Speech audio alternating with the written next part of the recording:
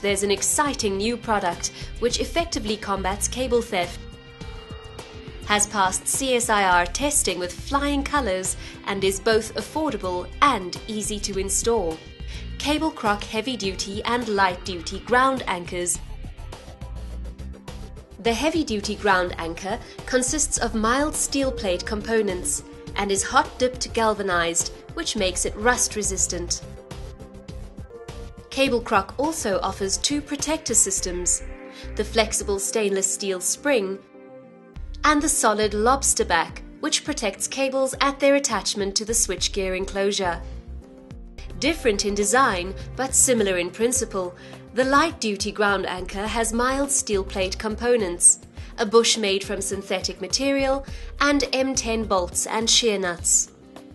It can be secured at the pole using either the lobster back or steel spring protector systems.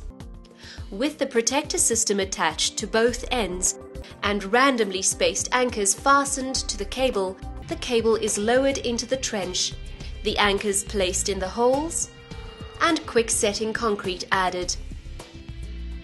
CableCroc ground anchors have been subjected to stringent testing by the CSIR. Using a 12-ton John Deere tractor, the heavy-duty ground anchor, attached to a cable 57 mm in diameter, easily survived a 45-degree reverse pull with a pulling force of 5.6 tons. Similarly, the anchors remained intact when subjected to a longitudinal pull of 6.9 tons. And we even increased the force to 9 tons.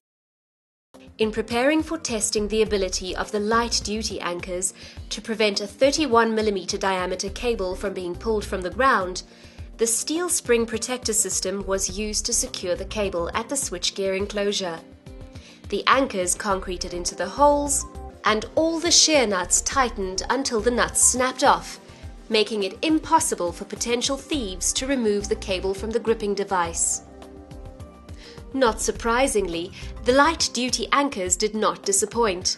A 45-degree reverse pull on a 31 mm diameter cable with a force of 2 tons could not lift the anchors from the ground. Neither did a longitudinal pull of 5.2 tons, or a vertical lift of up to 1.8 tons.